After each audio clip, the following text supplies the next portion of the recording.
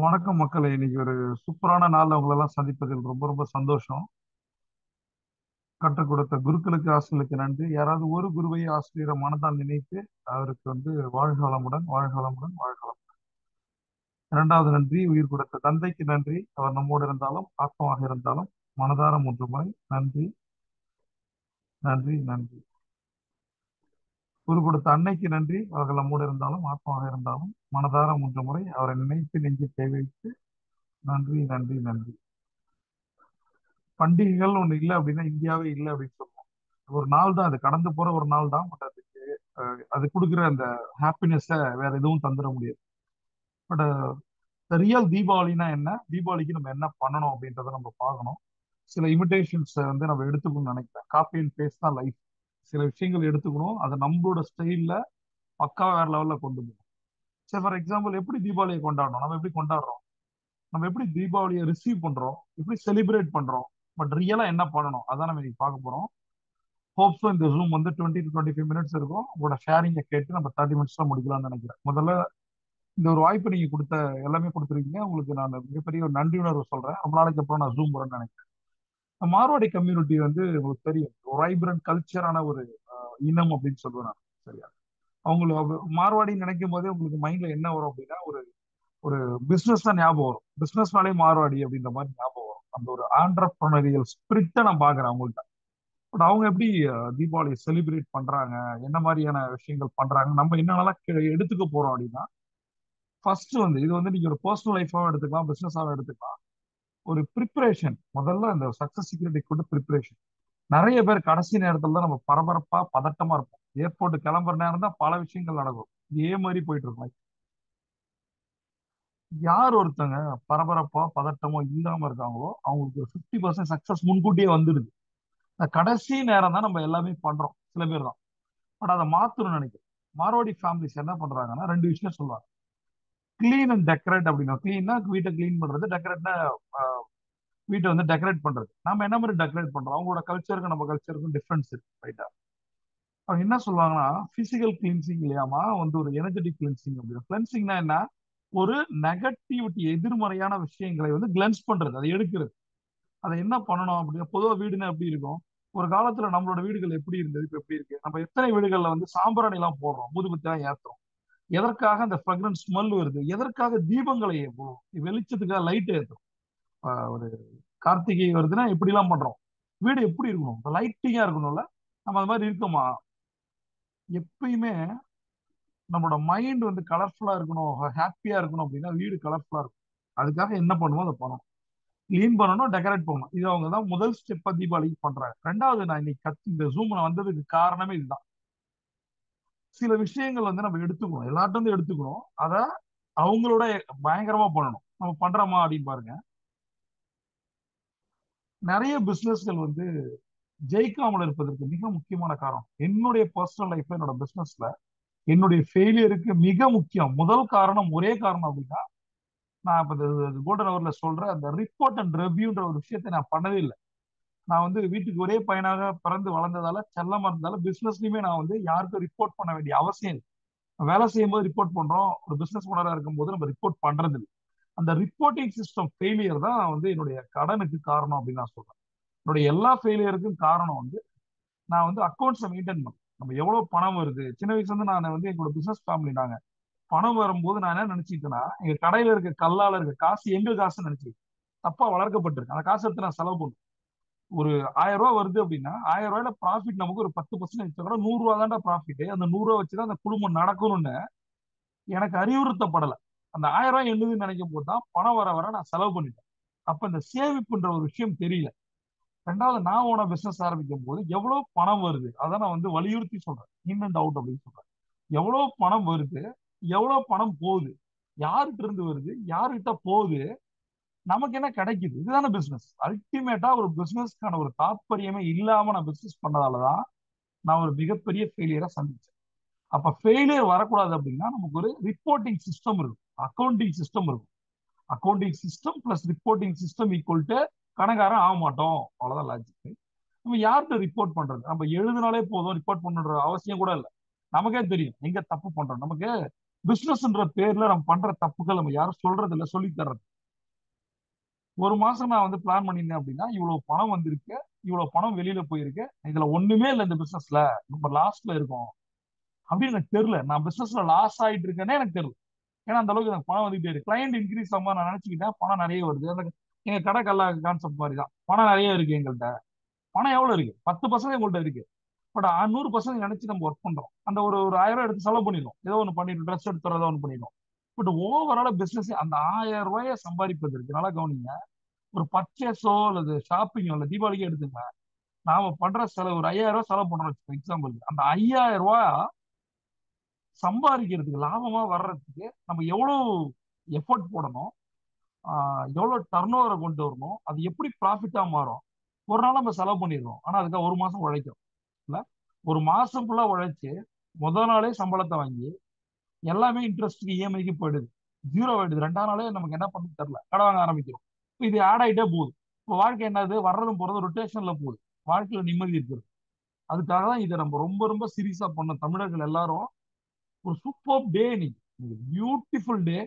நீங்க ஜூம் வர வேண்டிய அவசியமே இல்லை. ஏன்னா ஏன் வந்தேன் அப்படின்னா, தயவு செய்து இதை பார்த்துட்டு இருக்க 10% பீப்புளாவது, 100 பேர் பார்த்தா ஒருத்தங்களாவது, 1% அட்லீஸ்ட் 1 to 10% என்ன நான் சொல்றேனோ அதை செய்யணும்.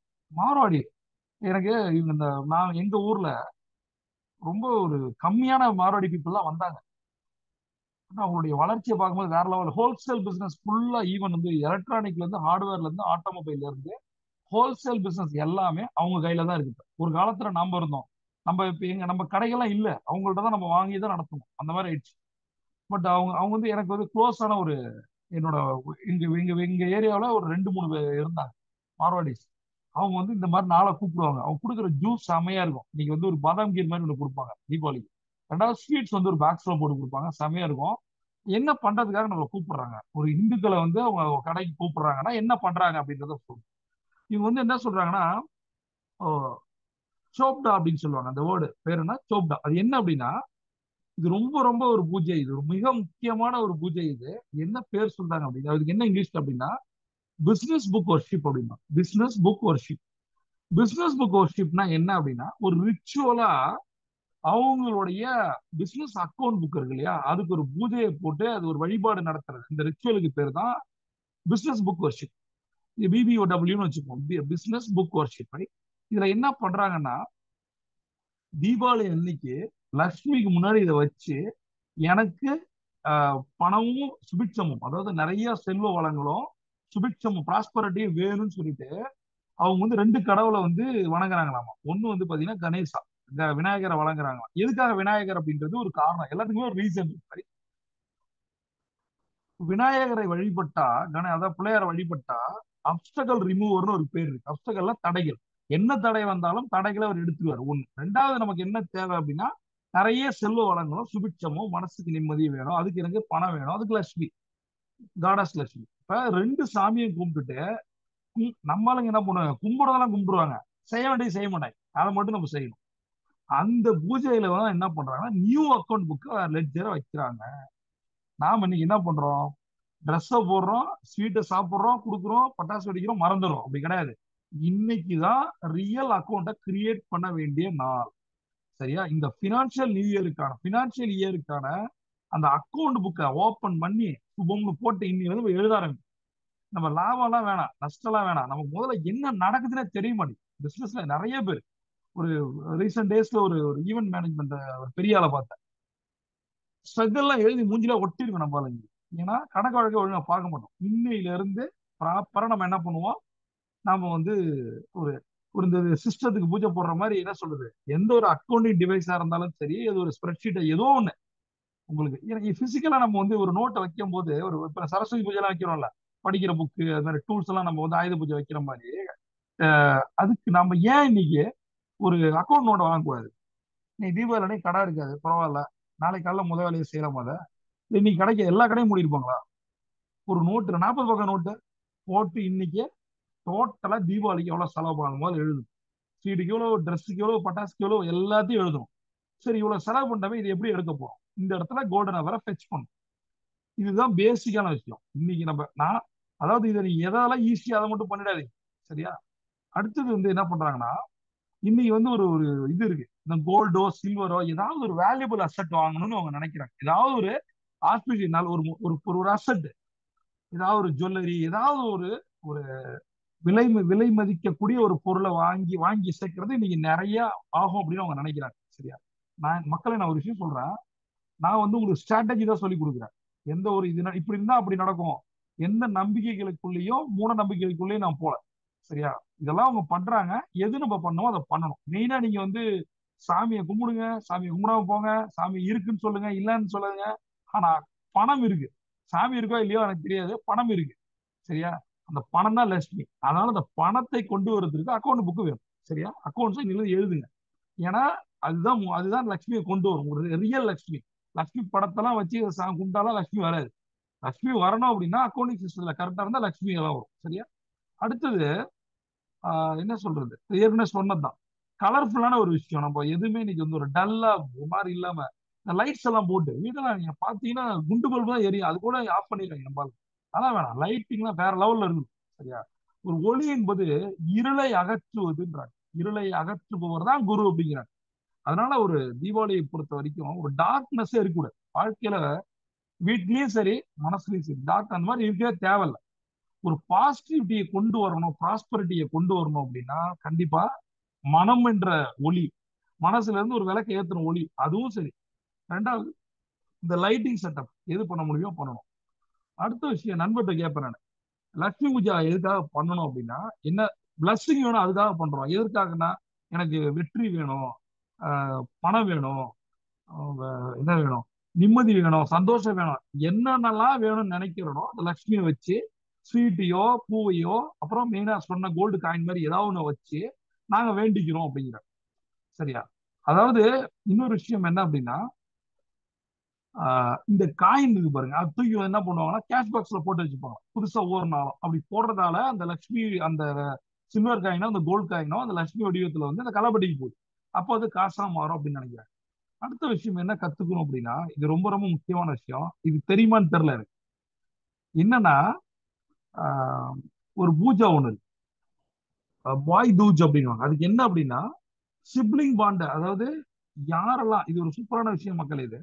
அதாவது மார்வாடி கம்யூனிட்டி என்ன பண்றாங்கன்னா, இந்த லாஸ்ட் டே ஆஃப் தீபாவளியில வந்து ஒரு வீட்டுல இருக்கிற பெண்கள், ஒரு அவங்க யார நினைச்சு, அதாவது யாருக்கு ப்ராஸ்பரிட்டி வேணும், நல்லா இருக்கணும், உடல் நலத்தோட ஆரோக்கியத்தோட நிறைய பணத்தோட செல்வ வளத்தோட என்னுடைய சகோதரர்கள் இருக்கணும்னு வேண்டிக்கிறதுக்கு பேர் தான் இந்த பூஜையை.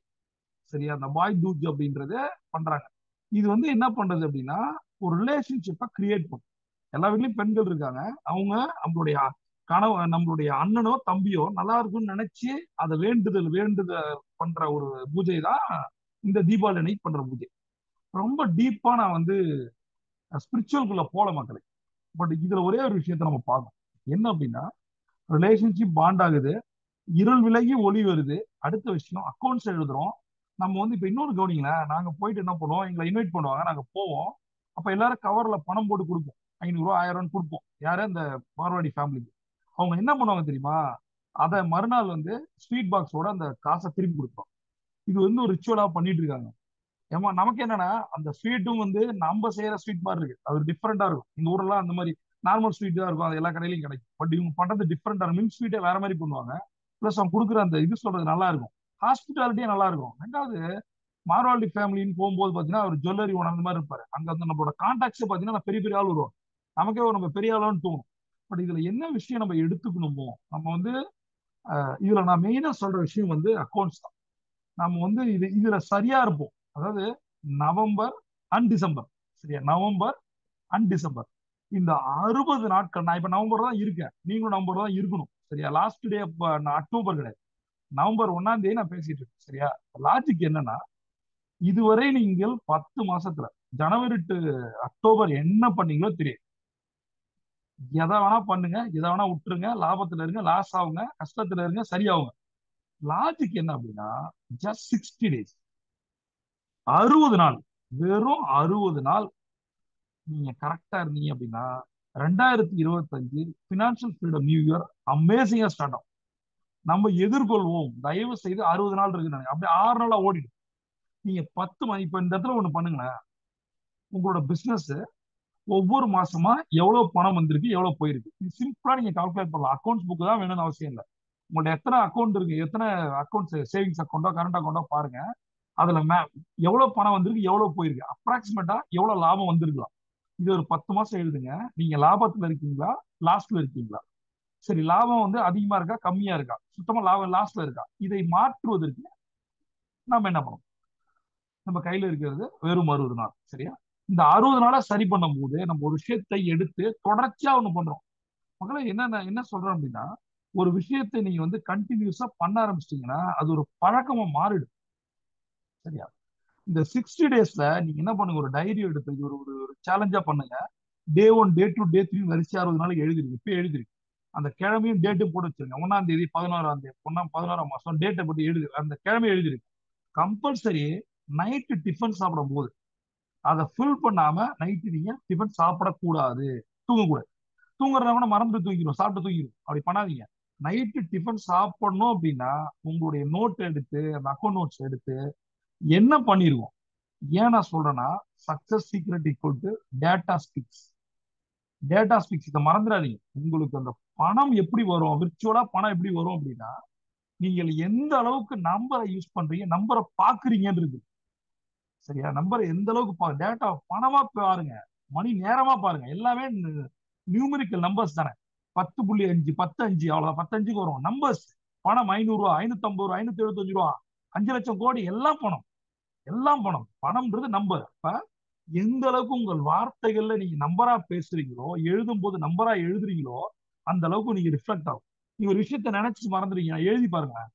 என்னுடைய டார்கெட் ஷார்ட் டேர்ம் கோல் இவ்வளவு. இந்த 2 மாசத்துல நான் இவ்வளவு சம்பாதிக்கணும், அதுக்கு ஒரு மாசத்துல இவ்வளவு சம்பாதிக்கணும். நவம்பர் 30ஆம் தேதி எனக்கு இவ்வளவு பணம் இருக்கும். அந்த ஒவ்வொரு வாரமா பிரிங்க. இந்த வாரம் இவ்வளவு சம்பாதிச்சிருக்கணும், இவ்வளவு எனக்கு கமிட்மெண்ட் இருக்கு, இந்த இவ்வளவு கமிட்மெண்ட் நான் சரி பண்ணிருக்கணும்.